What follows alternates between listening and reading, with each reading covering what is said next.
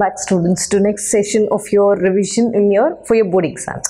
Now I'll be doing organic chemistry in just 3 days. Complete organic chemistry starting from the page 1 of haloalkenes, haloarenes till your amines chapter. Like biomolecules and polymers are very easy, that I've already done. Basically I've done the organic chemistry chapter, but this is how you're going to revise it for your board exams. So I'll be dealing with every reaction of your chapter, but it will be completed only in 3 days. That means I have compiled the whole of organic chemistry under 3 pages, only 3 pages. So I'll be doing all the reactions. So please, I request you all to take a notebook. As in, when I do the reaction, keep noting the reaction. So how did I do this? Basically, in your NCERT textbook, suppose if I have a reaction with Lucas reagent. So one reagent or one test of Lucas is present in first page and the other test is present in some other 60th page or something. So the concept is the same. Whenever you see Lucas reagent, that is in presence of anhydrous ZnCl2, we are supposed to perform the reaction. So what did I do? I clubbed all the reactions together, common reactions, one set, second set, third set, like that. So your whole of organic chemistry is studied under 3 pages only, and those 3 pages I'll be completing in 3 days. So this is a challenge for us. It is going to start from today. So let me do 1 page today, 2nd page tomorrow, and 3rd page.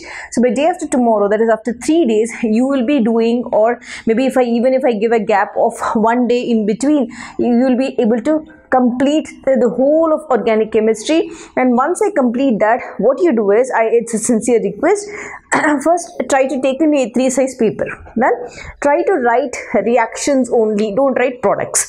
Then take one Xerox of that A3 size paper. How many Xerox papers? Like take for one paper, try to take 10 sets. This is what I've told my students also earlier. So only reactions in 1 page, don't write answers. Try to write answers in 1 more notebook, reaction and answer. Once again, take 3 A3 size papers, go and buy 3 A3 size papers. In the first A3 size paper, 2nd and 3rd, write only the reactions with the heading. And in 1 more notebook, write the reactions and products. Done. So what you do is, each paper try to take 10 sets Xerox. So 10, 30 sets, 30 papers will be there with you. So what you do, once you know the concept of that particular reaction, go back to that reaction, take your A3 size paper and keep solving and solving and solving. So all the 3, that means one paper, 10 times revision you will get. So this is how my students also could score that complete marks in organic chemistry.